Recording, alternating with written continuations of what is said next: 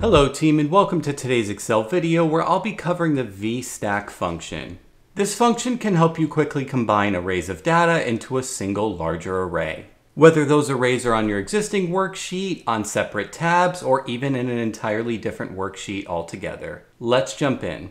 As you can see, the only required argument for the VSTACK function are the arrays you want to combine. To start with the basics, if I want to combine the information for team 1 and team 2, I can highlight the first array, enter a comma, and then highlight the second array. After I click enter, you'll see my data has been combined. And of course this is dynamic, so if I change John's name in team 1 to Henry, you'll see that data is updated in my VSTACK function. One of the optional fields you can add to the VSTACK function is headers for your columns. I'll begin by entering the VSTACK function. Then to add my column headers, I'll enter an opening bracket. Then I'll put the name of the column headers in quotations. Close bracket. Then after a comma, I can include the arrays that I want to combine. So like before, I'll highlight the information for team 1, another comma, and then team 2. After I click enter, you'll see not only is my data present and combined, but the column headers have been added as well. As a final, more advanced tip, let's take a look at how to combine data from multiple tabs within my spreadsheet.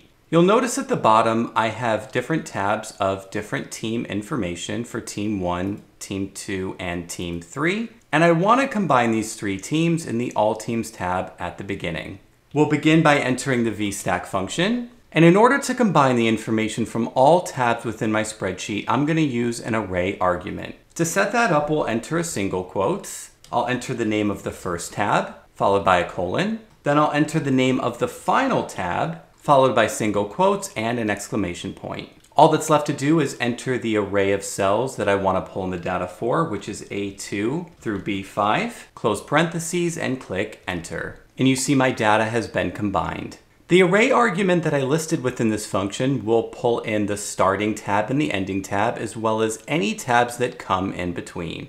So to show you a quick example, if I were to take team 1 and create a copy, if I head back to the All Teams tab, you can see my list has been extended, even though it's a duplicate, just to show you that this function would work. And finally, team, if you no longer want this function to be dynamic and you just want to keep the values, you can highlight all of your data, use Control-C to copy, and then right-click and paste as values. Team, I hope you enjoyed these tips today. Please like and subscribe to the channel for future videos and leave comments about additional tips you'd like to see covered.